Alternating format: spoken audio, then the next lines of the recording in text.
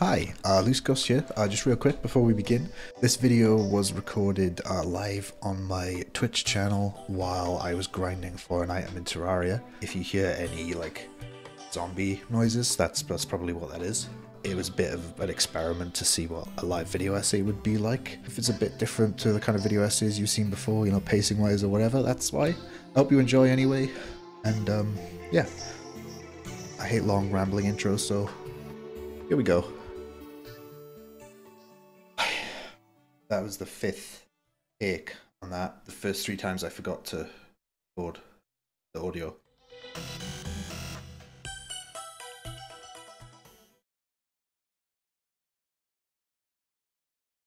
I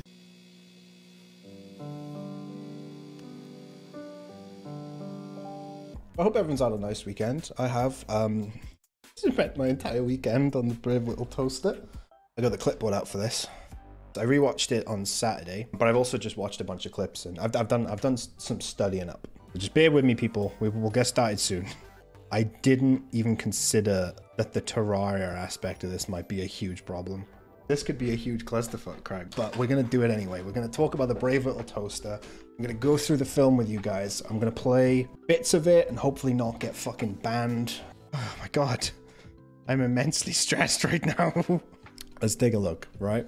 I'm going to be going into like a lot of the themes and stuff of this movie because I think there's some interesting stuff in it. This movie was brought up a lot in that YouTube trend of here's things from kids movies that traumatized me as a child. We will be getting into those scenes. I think about 3 scenes that always get brought up in this movie. It's the air conditioning at the beginning. Again, we'll get to all this, so if you know what the fuck I'm talking about, we will get to it. Firefighter scene, and I'm not telling you what's like, these might sound weird because I'm purposefully leaving out what's scary about them so that I can tell you later. And the junkyard scene. These are 3 big scenes that get brought up a lot when talking about this movie because they are fucking scary. One in particular, the air conditioning. I used to hide behind the sofa during that scene because it frightened me that much. The reason I want to talk about this movie is because people bring up how scary those scenes are, but they don't seem to bring up how dark the entire fucking movie is. The writer of this film treated these characters like humans. They're not just personified appliances. They're like treated like actual characters, and they have their own personalities and everything, and react to things like real people would. They're in this world that, let's be honest, if you're a fucking toaster, probably not that great. But that's why I want to talk about this movie. It's not just like, oh, when you think about it, this is kind of dark. It's like, no, the writer and director made this movie dark on purpose. Jerry Reese is his name, I should point that out. He made this movie dark. He wanted it to be dark. This is the opening shot. Spooky tree. And it brings up 2 things that I really want to focus on, the themes. There's a lot of themes, right, that I've got planned. You see nature and you see darkness. And these 2 things are used quite a lot in this movie. Let's have a look at some of these characters. Here's the toaster. There you go, lovely shot. Look at the little fella. Something I should address is the genders for these characters are kind of confusing to talk about because they're a toaster, a vacuum cleaner, a radio, an electric blanket, and a lamp. They are literally objects, so they don't have a gender. And in the book that this film is based off, they're just referred to as it, I'm pretty sure. The toaster has become kind of like a LGBTQ icon. It's like ambiguous in gender, so it's referred to as, you know, male, but the director thinks of the toaster as female. And in fact, the voice actor for the toaster didn't realize she was voicing a male character either. Also, a lot of the characters in this flip genders in different countries, in different languages. So I'm gonna try and really just refer to the appliances as it, because that's, I think, what the book does. I feel like that's right. And the toaster is warm and friendly and fucking brave. Although we'll get to that, because it's not just the toaster that's brave, everyone's brave. But the toaster's warm and friendly in the heart of the group, and it's a toaster. It provides food, provides sustenance, and it's an important part of the group. Hence, it's what the film's named after. This is Lamp. Is he called Lampy? Yeah, Lampy. So this is Lamp. It's kind of ironic, actually, kind of a dumb character, despite being bright. It's very sarcastic as well, kind of grumpy, but not super grumpy. almost a little mean to some of the other characters. Doesn't get on super well with them. But yeah, it's a bit cynical. Not super cynical. There's another character to talk about, quite cynical. Let's go to Kirby. Where's Kirby? Kirby is this guy. Kirby is incredibly cynical and grumpy. Almost like a tsundere character. He acts like he hates all the other ones, but I don't think he really does. So this is the only character that's not really named after what it is. You know, there's lamp, radio, toaster, blanket, and Kirby, who's a vacuum. But I think it's a brand of vacuum cleaners. And I think both Kirby, the video game character, and Kirby, the vacuum cleaner, are named after the same thing. I think they're both named after a brand of vacuum. But yeah, this fucking grumpy guy, he's like the elder of the group. He's the most cynical, on the cusp of like losing all hope, which over something that I'll get to in a minute. This is the radio. Now, I fucking love the radio. Radio is by far my favorite character in the whole film. What is that? Yeah, we'll go with that. I'm gonna risk scrolling down a little there. I do not want to find out that there's Rule 34 of this movie. Radio is kind of the comic relief of the movie. His whole thing is that he's constantly like tells lies. He makes shit up. He says he did things that he didn't do, which might make you think like, oh, what a dick, you know, making up all this shit. But he's a radio. He tells stories. That's what he does. That's his characterization. That's really all there is to Radio, because Radio is kind of treated as just a comic relief character. It doesn't really get too much. It has a few kind of moments in the film which I think are a little bit emotional, maybe, or not emotional, but a little bit dark. But Radio's really there to just lighten the mood. Blanky is the youngest of the group. We don't know really physically how it's Blanky. Blanky. No, Blanky. The Bob is literally like treated as a child and acts like a child, voiced like a child. So although we don't know how old all the appliances are, Blanky is definitely meant to be the youngest, meant to be the baby of the group. Kind of emotionally neglected in a way, and feels really like left behind. Kind of needy because it's a blanket. It needs someone cuddling it. That's the entire purpose. And childish because like a little blanket, not a lot of people have that growing up. It's really only something kids would have. So Blanky is the needy kind of child of the group. Cries a lot, gets really upset. Very, very emotional character. Oh, there is another character worth talking about, and that is the Master. So all the appliances belong to the Master, and they live in what I think is like a holiday cottage for this family. And they've been there for years, and the family hasn't been there. And they're all missing the Master. They haven't seen him in a long time. And they're all sort of responding to it in different ways. Blanky is like super hopeful that he's going to come back all the time.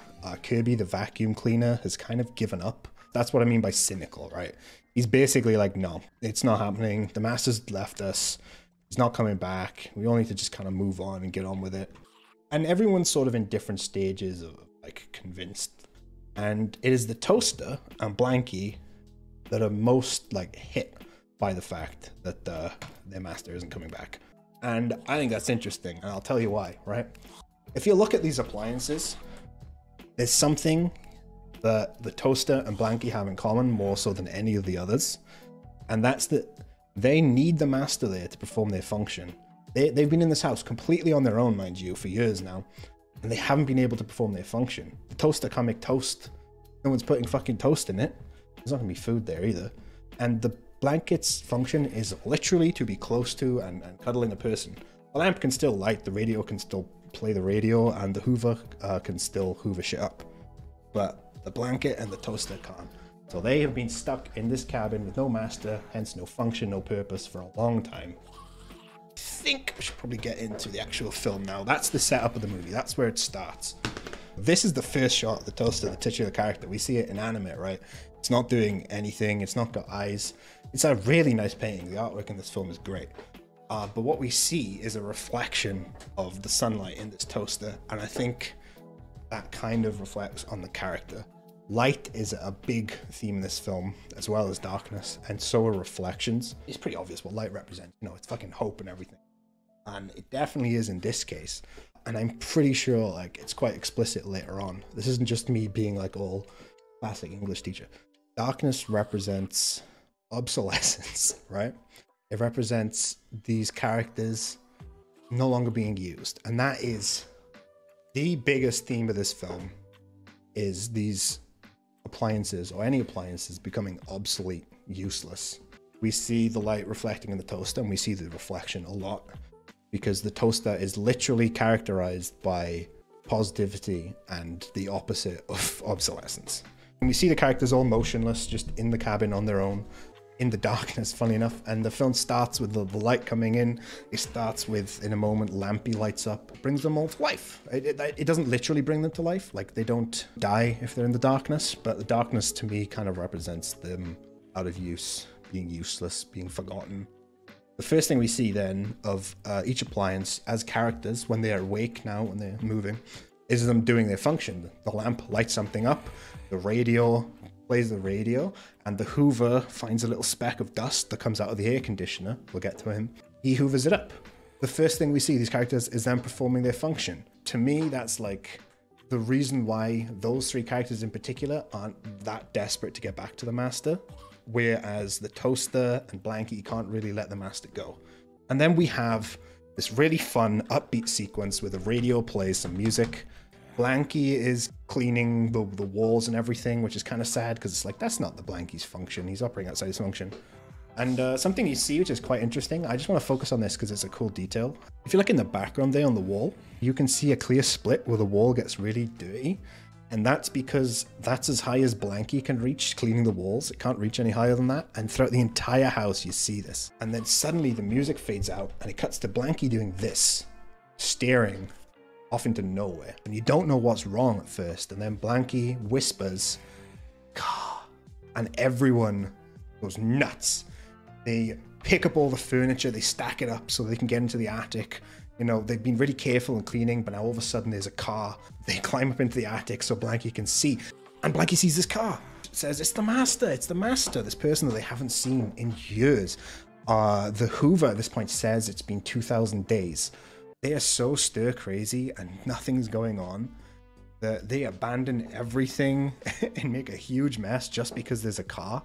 And then suddenly the palette changes to this, and we have the sequence. There's the master, Blanky's, whose eyes go from little dot eyes. Let me see if I can show you. Little dot eyes like that to this fucking thing, and goes floating down the stairs. And the master comes in and hugs, and you can see everything's gold and shiny and everything's cool now. In the middle of this really happy sequence, boom, music cuts out. It cuts to the car driving away. It's not the master. They were wrong. And it is a gut punch. Blanky starts wailing. It's really, really sad. It's genuine, like, it sounds like actual fucking crying. Interestingly, Blanky is voiced by a child, and they called the child One Take Timmy because they got all of their lines right first time. They never had to reshoot anything, apparently. It's this happy dream sequence, and then boom, it snaps right away to reality. It's brutal, and there's a lot of moments like that in the film. They stack everything away, they're miserable, Blanky cries, and then they fight over this picture, and it smashes. That's the master. And we see this. I'm going to play this.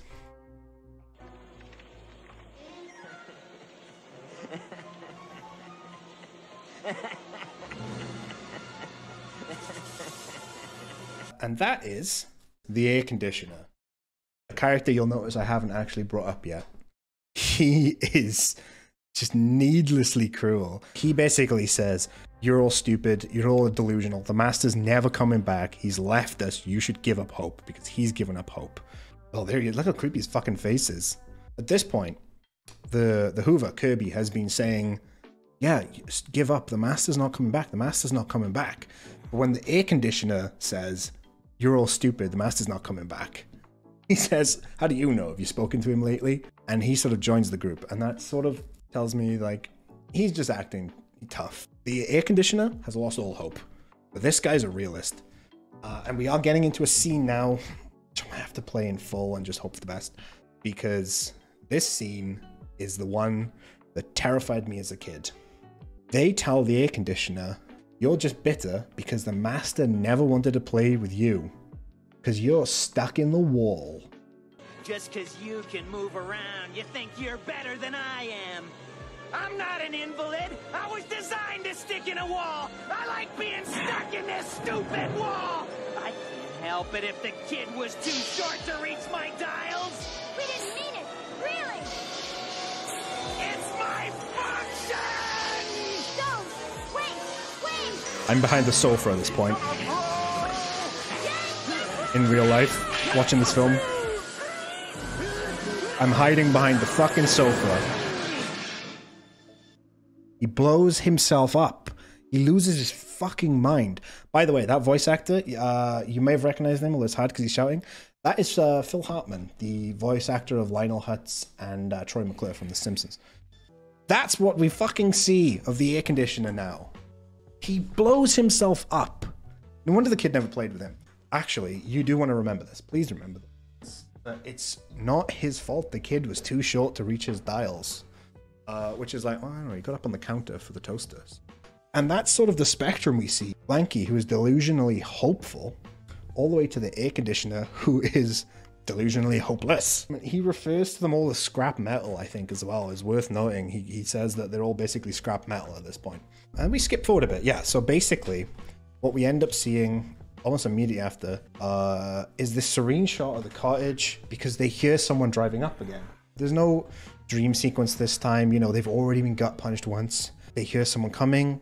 They hear a knocking outside. And what they see is this. There you go. It's a for sale sign. I.e., that's it for us. This is essentially the catalyst that gets them... Well, they're all, you know, here, they're miserable. Lamp is just sad. He's sort of pushed over the other edge.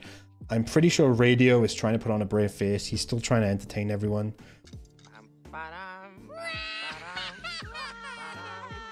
And that's the general consensus of the group after that moment. The toaster jumps on this box here in the spotlight while everyone else is stood in the darkness, just resigned to their fate, and tries to convince everyone not to lose hope.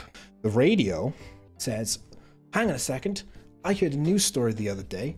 A puppy got lost when its owner was on holiday and traveled across the country and got back to its owner. Maybe we could do that. The appliances move out of the darkness of the cottage into the spotlight. Out of the darkness of being, you know, cast aside, obsolete, thrown away, and into the light of hope, into the, you know, light that's shining off the toaster. What do we see in the darkness? Staying in the cottage and not going out to find the master. I'm not even going to fucking explain it, because you can see that right there, right? It's by far one of the creepiest moments of this film for me. This isn't so much something thematic I want to talk about. This is more something that bugs me about this film. What the fuck is up with that fridge? It's not alive. Isn't that a bit weird? The vacuum gets to be alive. The air conditioner gets to be alive. So if the air conditioner is alive, then it means that being stationary doesn't disqualify you. The toaster is food related. Why is this fridge not alive? Later in the movie, we see lamps, like ceiling lamps that are alive. So maybe it's just that they didn't bother personifying the fridge because they didn't want another character in the cottage. Or maybe they are genuinely trying to imply that all these other appliances have given up and died. However, later on in the film, they kind of do establish that just because you've given up all hope doesn't mean you die. These appliances, even when they're no longer being used and haven't been used in a long time, they're still alive. So it's probably not that. It's probably just that they couldn't be bothered to put a character in, which is fair enough. We go then, they do eventually find a way to get out of the cottage, and it's using this chair. They get a battery. I love this shot of the toaster. It's great. They move out literally into a bright thing of light. I'm not just fucking making this shit up. The light is definitely a theme. We get the first song of the movie, which I will play. Time fly by in the city of light. Time stands still in the country. Also, There's no time for a fuss and a fight. it's this really cheerful, happy song, and it's called City of Light. And they refer to the city they're going to, where their master is, as the City of Light. It makes sense. Their appliances, electricity and light are, you know, pretty closely linked. Really, I don't think there's too much to talk about other than they're talking about how great it is. They say the master is a man with a plan I can understand. The master is a man of great reflection. There's reflection again. But they're just like excited to get to the City of Light. They say they'll be satisfied to be not denied and to reside with some pride while I ride to the City of Light. They're really excited to get to the City of Light. What is worth talking about is what happens immediately at the end of the song. I wonder if the YouTube video will show it. Oh, we actually also, for a little bit here, we find out how the vacuum empties itself. Or rather that the vacuum emptying itself is kind of allegorical for it taking a shit. So I think like the idea of the appliances being at odds with nature, you know, they're not meant to be out here in the middle of nowhere. They're meant to be in a home with people. And we see, you know, Blanky gets covered in all these knots, all these like sticky bits. They fight each other with a rock. Kirby is constantly getting his bag clogged up by all the twigs and stuff. No one wants Blanky near them. Not even the toaster. The toaster fucking rejects Blanky here. It's just fucking brutal. They make it through the thicket and they end up in this beautiful place. And there's all these animals and they all have fun. They mess around with the toaster's reflection. All the mice hang out over Blanky, which is really cute. There's a whole musical number. It's great. But then the toaster gets freaked out because they're obsessed with its reflection. And the toaster meets this flower. This is a very important scene. So there's fields of flowers everywhere, but this flower's on its own. All this, by the way, is backed up by the director, what I'm about to say. I'm not just making shit up. The flower sees its reflection in the toaster and falls in love with it and tries to hug, but the toaster says, I'm not a flower, and then runs away, and we see this. There you go.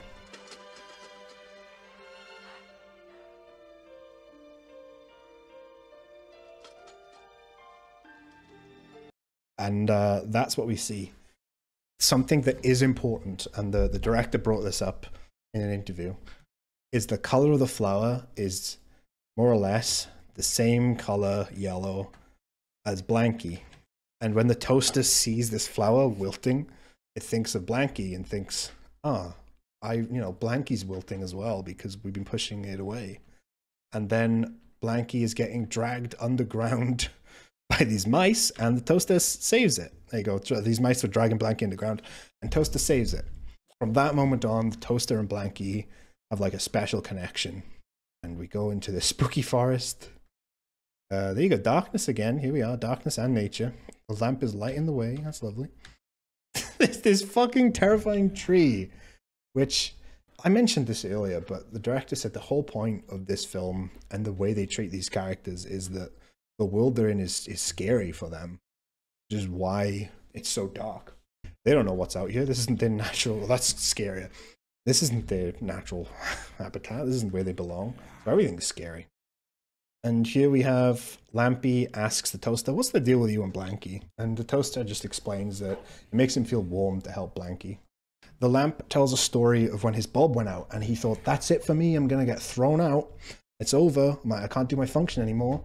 And his bulb is replaced by the master, which characterizes the master excellently. He doesn't throw these appliances away, you know, he fixes them. I know anyone would fix a bulb, but the fact that this is one of the few things we see their master do is really important. That's his biggest fear, essentially. That's all their biggest fear, really. No longer being used. That's all they want, is to be used. They don't want to be cast aside for being broken or obsolete. I'll be real with you. In the next scene, the battery breaks, and that's what I want to talk about. But before, we have to address this fucking scene, because this is the scene everyone talks about.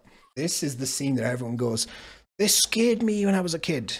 And I don't even remember it. I don't remember watching it as a kid. We see a dream sequence of the master getting toast from toaster, and the toaster malfunctions and a bunch of smoke comes out of it. This fucking happens.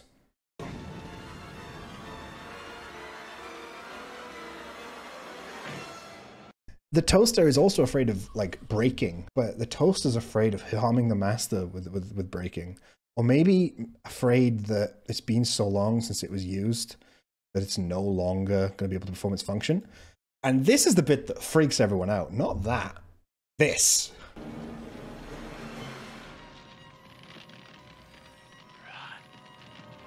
Because fuck that. And it seems to me that The toaster is afraid of malfunctioning, but not because it would be obsolete, more so that it would be harmful to the master. It's been useless for so long, you know? That's what I think is going on. He's also then chased by a bunch of forks, and we see another theme of water. These appliances are generally afraid of water throughout this film. And like, I mean, here's a toaster plugged in, hanging above a bath. That's literally death for a toaster and for anyone in the bath with it. But yeah, it has a nightmare, and they wake up to this storm. Blanky gets blown away, and Lampy is trying to find it. Then the battery that they're bringing with them dies out. And so Lampy plugs itself into the battery, gets on the chair, gets hit by lightning to recharge the battery. There's Lampy, dying on the floor, broken bulb, completely worn out. Still alive, don't worry, not dead. Sorry if that fooled some of you. But yeah, Lampy's biggest fear was breaking, getting the bulb broke out, and faces it anyway. Bryony, my fiance, watched this with me on Sunday and thought the Lampy was dead. Not much else to this scene. And then we find another scene that freaked me out personally as a kid. He sees the water here in the waterfall and starts freaking out. There you go. He starts eating his own cord, which you see here. And they have to like pull the cord out of his mouth. But he's still alive. But yeah, he freaks out and eats his own cord. It scared the shit out of me as a kid, and I don't know why. But there's not much else to talk about in this scene, other than this precarious attempt at like jumping over the waterfall. Kirby is at the top, and then goes away and jumps into the water after them. Kirby does manage to save them all, which is kind of cool.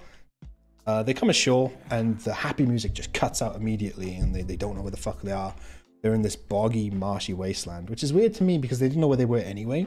Kirby falls into the mud, and they all get dragged down into this mud while they're still alive. And we have another moment which fucking terrifies me. Can you let go? Try to untie yourself. I'm not scared. What the fuck is that?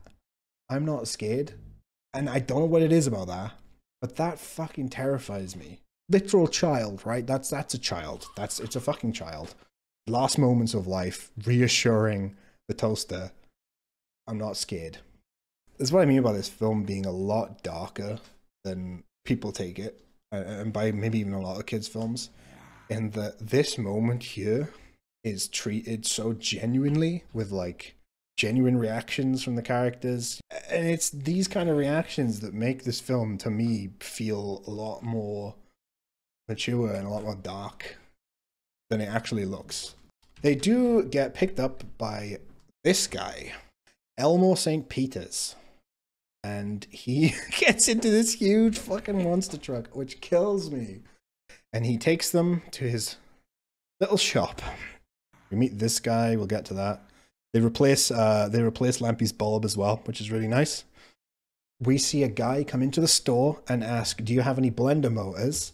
And the Elmo St. Peter says, yeah, we had a whole shipment of blender motors come in just this morning. We then see this happen. Fucking Elmo St. Peter's grabs a screwdriver. We see in the shadows, he chops up the fucking blender. Look at that. It's a fucking nightmare. Is this Sid from Toy Story? Crag. Mwah. Beautiful question. This film was started by a man called John Lasseter. Got fired off this film because he wanted to do it half CGI, half traditional animation. Disney were like, no, get out of here, which is when Jerry Reese, the director, writer, took over. John Lasseter, you might have heard his name, then went on to basically, I think he created Pixar. I genuinely believe that this is kind of the prototype for Pixar. And this film is the first instance of the A113 Easter egg that is in every Pixar movie. They ask, you know, how do we escape? How do we escape? And You see? You never quite know what he's going to do. This fucking lamp guy comes down. And he's terrifying. In this scene, Phil Hartman is doing an impression of Peter Law, who was in a lot of, like, he's in a lot of movies, a lot of horror movies. And I'm going to play a little clip from it so that you guys can get the general sense of what we're after.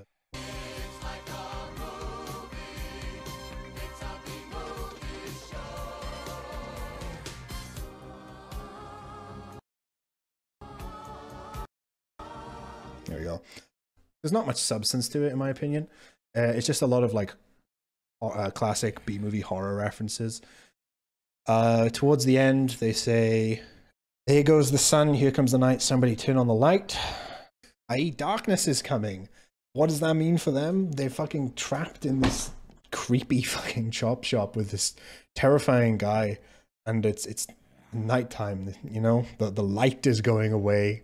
The prospect of becoming obsolete and becoming scrap metal is becoming very real for our appliances here. You just tell St. Pete that you got cold feet. You tell St. Peter at the gates of heaven, "No thanks, got cold feet. I'm going to stay alive." But do you remember me telling you what this fella's name was? The owner of the shop, his name is Elmo St. Peter. It is an obvious reference to Sesame Street, where Elmo gets tickled. No, it's not. St. Peter. So, in a way, this guy is stood at the gates of death. The character that says "it ain't home on the range" is an oven, which I'm going to let you figure that one out yourself. So they sing a song, a creepy song, "You're doomed, everything's horrible," and they are terrifying. This is Joan Rivers. Oh, look at them. They're so cool looking. I fucking love the designs of these characters. This is not on the theme of the film, but this is a personal grudge I have. Look at that. Did you see that? Let me go back. Did you? The fridge jumped. It's alive.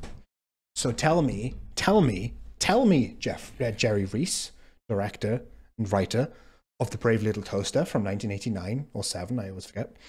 Why is this fridge alive and not the other one? What? And then he comes back looking for radio tubes, and he does grab the radio, and they need to get him out. So what do? They impersonate a ghost and scare the man so that they can escape. Remember what I said earlier about this being like a prototype Pixar movie? Right there. That is basically how Toy Story ends. And then they do a jailbreak. The fridge is very clearly alive. Explain, Jerry. That brings up a theme that at this point in the movie is definitely worth addressing, and it's consumerism. And like more explicitly, our like kind of throwaway culture. A little bit anti-capitalist as well. That's how it comes across to me anyway. It's definitely very like consumerist ideals going on there. That's hurting these appliances. They finally see the City of Lights. There we go. That's been talking about since the beginning. But they finally reach the city of Lights, and we see it, you know, in darkness, but the light is popping out of it, which are, you know, the two major themes I've been pointing out is the light, their hope and where they want to go, and the darkness being thrown away or obsolete or forgotten about. And here we see a dark city that is lit up. It's like, to them, nothing can go wrong here. We're where we need to be. This is where we belong. And like for appliances, yeah, you need to be where the people are. Your appliances. You need to be switched on and plugged in. I love this here, which is this trail of stars leading into the city. It looks fucking amazing. Now here's the thing. This is a bit of a gut punch to me. We finally see the Master in present day, and we see not only is he no longer a kid, but he's graduated high school.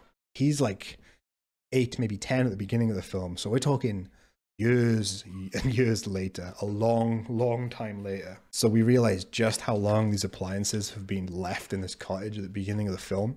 And it's made even more brutal because during this scene, he is packing to move out of his mother's house. The Master here, again, I don't know his actual name, tells his mother that he's going to go out to the cottage to pick up his old toaster and lamp and radio and all that. Let that fucking sink in. He's going back to the cottage. They've come all this way and risked all that, and he was coming back He was always coming back. I'd forgotten about it. So when I watched this film recently, I was like, oh shit. Oh, that's so sad. There's another one of those moments where the film suddenly just goes, here you go. During this scene, the new appliances, these up-to-date cutting-edge appliances, talk about how kind of surprised they are that he's going back to the old appliances. They genuinely feel entitled to the master because they think there's no way you could want the old appliances. And it kind of fits that consumerism theme again. It's almost an unspoken rule in this film that the appliances want to be with the master. And I guess it's because he's younger. It's almost a reversal where the humans want to have the newest appliances and the appliances want to be with the youngest humans. That's kind of how it feels. Old age and the way we treat elderly people becomes a theme very shortly. Oh, there you go. There you go. Oh, there's a perfect shot of it. There it is. The Pixar Easter egg. This is a famous number that is used in like all Pixar movies on number plates or doors and stuff. And the reason is, it is the classroom in Caltech that they were, the founders of Pixar, a lot of the animators of Pixar, it had classes in. And that includes John Lasseter, obviously, who started this movie. And I believe Jerry Reese as well, the director. They knock the door, and the new lamp opens. They come in and into the master's new home. They finally make it there. You see them face to face with this brand new up-to-date technology, and the up-to-date technology is all weird and creepy and passive-aggressive to them.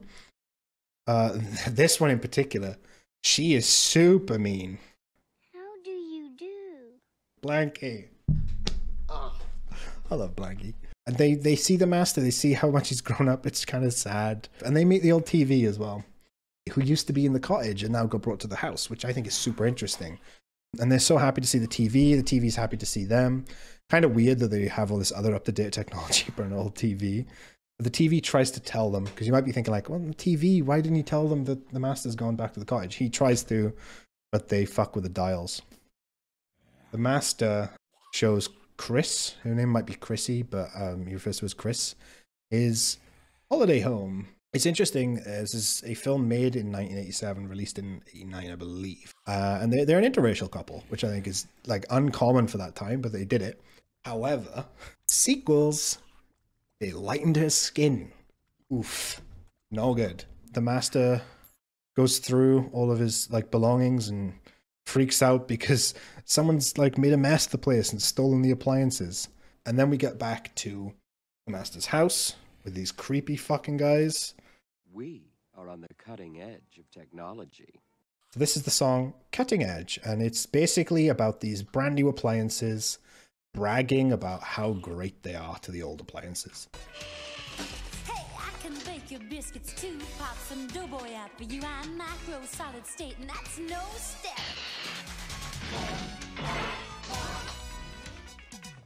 Everything you wanted and more. More, everything you wanted and more. There we see the fucking consumerism again. I can process words accounting to my pixel screen displays for you.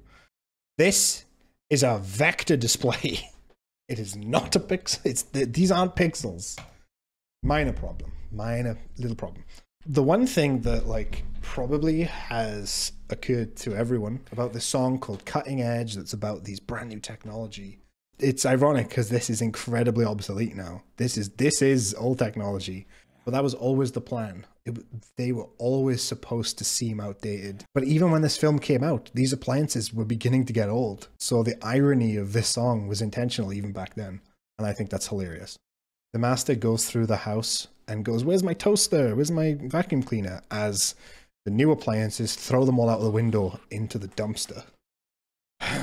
And what's about to come, what you're about to see, is just very dark and depressing. I'm going to go to some fairly dark places with it. So I want to show you this scene in its entirety.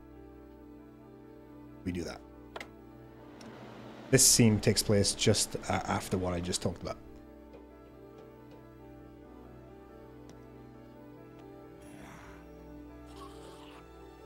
Terraria.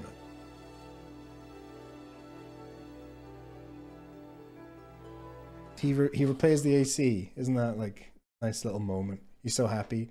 If you remember, I asked you to focus on the line where the AC says, "It's not my fault the kid was too short to reach my dials." Not only has the air conditioner been fixed, that's the first time the master ever uses him, because he couldn't use him before, he was too short.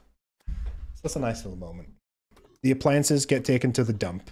At least the master's so lucky to have new appliances, and they genuinely believe that they're not wanted by the master, who has just gone to fetch them from the cabin. Now, we're in a junkyard filled with cars. Here is a magnet that takes cars and dumps them into this humanized crusher, which looks like Bender from Futurama. We'll let that sink in for a moment while we talk about this scene where the master's mother says, "You can just take my appliances," but the master says, like, "You need your appliances, I'll get some secondhand somewhere." And this is where I address why the master is so great. In this film about consumerism, or that is largely about consumerism, throwing out old appliances when you no longer need them, the master is seen repairing appliances, replacing bulbs, and not buying new appliances, but going back to get his old ones because they still work. It's also suggested that Chris, his girlfriend or his partner, who I don't know who she is to him at this point, but she points out some car parts later in the film, which makes me think like she might be like a mechanic or like a car hobbyist, which like fits in again, like they're repairing cars instead of throwing them out. But during this scene, this song that plays during it intercuts scenes of the TV trying to convince the master and Chris to go to the junkyard. He puts up an advert for the junkyard, pretending it's like a used appliances store. If you haven't listened to any of the other ones, please fucking listen to this one, because it rules, first of all. I just can't seem to get started. Don't have the heart to live in the fast lane. All that is past and gone.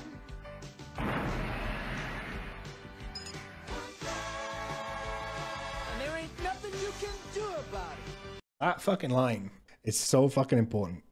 But essentially what we're seeing here is these cars talking about what they did in their lives as they get crushed. They die. We haven't really seen anything die, maybe the blender. The air conditioner looked like it died, but it was brought back to life. But these cars are being crushed into cubes. They are 100% non-debatable, fucking dead, singing about all the stuff they did in their lives they can't do anymore because they're worthless. That's the name of the song. The first car says, "I can't take this kind of pressure. I must confess, one more dusty road would be just a road too long." It's at the end of his life. Worthless. He can't do anything anymore. And then he gets crushed. It actually stutters. Says, I just can't seem to get started. Much like a car when you try pumping the engine. I think that's really good writing. Don't have the heart to live in the fast lane. This line, all that has passed and gone. There ain't nothing you can do about it. Everyone's gonna die. And chances are, long time before you die, you're gonna worn out, not be able to do the things you used to, not be able to really do anything anymore. And there ain't nothing you can do about it. That makes everything else in this film seem like baby stuff. I once ran the Indy 500. I must confess, I'm impressed how I did it. I wonder how close that I came. I've had a look, and it looks like this car is from the 1940s, 1950s. A 30 to 40-year-old car at this point. Wonder how close that I came in the Indy 500. Makes me think like it didn't make it to the end. Perhaps it even broke down during the Indy 500. Perhaps that's what killed it. And it's just been there in the junkyard. This car was used and is done. Thrown away and has waited in a junkyard for nearly 40 years just to be killed. I took a man to a graveyard. I beg your pardon, it's quite hard enough just living with the stuff I have learned. This car has dealt with death. It's a funeral car. And it knows about death. Kiko, let's go up to Zuma. Kiko, let's go up to Zuma. Zuma, I believe, is a beach. Pico is the person who used to own this car. Let's go back to the beach. Let's do it again. Let's go back to what we used to do. Pico's not there. Pico's not fucking hanging out in the junkyard with this old car. This car is basically pleading to like, no, before it dies, no, please, can we go back, please? And then more desperately, Pico, let's go up to Zuma, hurried, even faster, pleading before it dies. And then there's this car. I'm going to play this one on mute, but the story behind this car is it was on a reservation, a Native American reservation. They all moved away, apparently. Didn't need the car anymore. But what's important is what the car does. I'm going to play it on mute because this is super important. The magnet comes to pick it up. The car drives onto the conveyor belt. And just fucking lets it happen. That reason, I believe this song nearly got cut from the film. That's the end of the song, like with the car offing itself. You're worthless. The end of the song. That's pretty fucking rough. I'm going to talk about the end of the film because there's not actually much else to talk about within the film itself. They get picked up by the master. The master ends up getting stuck on the conveyor belt and he nearly gets crushed until the toaster jams himself in the gears, sacrifices himself and fucking saves them all. The master repairs the toaster, just like we've seen him repair many other things. Look at that. Chris, by the way, is just like, what are you doing? Come on. He's like, yeah, sorry. He doesn't say, I nearly died. He takes the appliances home and repairs the toaster, drives them away, wherever he's moving to, really. To college, actually. It is college, yeah. That's the last shot of the movie. They get covered in clouds. Personally, I'm not a big fan of that being the last shot of the movie because I don't really know what like that's supposed to mean. But that's not all there is to talk about because here we're going to get a bit real. I've talked about the director and I've made a point to say the director's name, Jerry Reese. He's still alive. He's not died. That's not the end of the story. He put up a Reddit AMA while I was researching where he talked about this movie. And he has a lot of great quotes in it, a lot of great stuff, which I've used in this video. The most important thing about this AMA is the reason it exists. Jerry Reese started working on a sequel that was meant to keep the same emotional resonance of the film, treat the characters as real characters, just like this film does, keep them in a dark world. It was meant to feel the same. Whereas the sequels to this movie, to the best of my knowledge, the ones that actually came out back in like the 90s, didn't. This is in the noughties that he wants to do a sequel. So he was like, right, I'm taking it back. I want to work on it again. But it turned out the people who they thought had the rights didn't. Legal issue, and they had to work around. He spent years working with the legal team. They got a bunch of really important people in the film industry to help out. Eventually had the go-ahead. Basically, Jerry Reese had the go-ahead. The people he was working with said, yeah, you can do it. We've got it. Like, we just need to cross some T's, dot a few I's, and you can do the movie, which is great. He's written the movie. He's got it, everything great and good to go. You'll notice there has been no movie. This AMA was 9 years ago. Some mysterious party, a big company that he never found out who it was, took the rights out of him, from under him at the last second. There ain't nothing he can do about it. It fits the film. Weirdly enough, the reason, I'm linking it to the film here, it's almost ironic that this film about these appliances being, replaced by newer, more cutting edge things, didn't get its sequel because the guy that wrote it and directed it was replaced by someone else. It makes me think of these cars at the end of the movie, which are looking back on the things they did. Much like this guy stood in AMA looking back on this film he did and gone, oh, I can't do it anymore. I can't do anything new anymore. This is the end for me. And he's like 66, so he's not too old really to be doing stuff. But in terms of how the industry works, I don't think he's going to be directing any new movies. So that's it for him.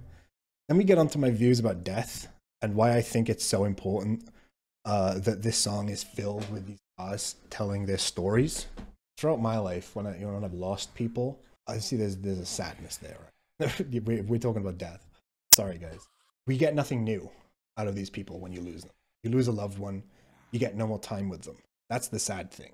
You want to make more memories with them. That's when you want to start learning new things about them, right? You want to listen to stories that you weren't there for from people you know. You keep them alive by sharing your stories with other people, right? In a way, I kind of view this as the same thing. It sounds stupid, I know, to liken losing a loved one to not being able to make a new film. But I mean, this whole film has been about reaching the end of something and becoming obsolete and not being able to do anything with it. And I think in that way, they've been an allegory for that human experience. Everyone reaches a point where they're done. That's kind of why I want to do this, why I've done this thing. and it's linked to my view on endings then, not necessarily death. You finish something, you're done, but you can still share it. There's still plenty of people out there who will experience it for the first time. You can at least take the time you've already had and share that around, give that to new people. That doesn't really link with appliances, because once they're done, they're done. But you can go around and share this thing, right? I wasn't sure if this is a bit melodramatic to end it on for a film about a toaster. Throughout this entire movie, the writer and director treated it real and with respect. What I think is the prototype to Pixar. You see, almost set a precedent for kids' movies being treated with proper respect. And I like that. That's the way it should be. That's why I want to sit here, talk about this fucking movie for 2 hours, and mention and compare it to dying and losing a loved one. Much like consumerism and throwing shit away when you're done with it, I think the attitude we should have towards people in our lives and towards everything should be to keep it alive, you know? That's the brave little toaster. That's what it's about to me. That's what all this darkness ends up finishing on a shot of clouds, and what I would say is literally the perspective of the sun, right? Maybe that's it. This is the perspective of the sun, the biggest light there is. And we've talked about light and we've talked about hope, not giving up on something, and that's what we're going here. So that's the stupid, sappy, melodramatic ending I'm giving to this. Thank you for watching. We're not finishing the stream just yet because I do have to go and do some loot in Terraria. And yeah, this was a great time. I hope you guys enjoyed this. I really did. I'm glad I could share this stupid movie and talk about and hopefully convince you as to why I find it so important. Ah, you sluts.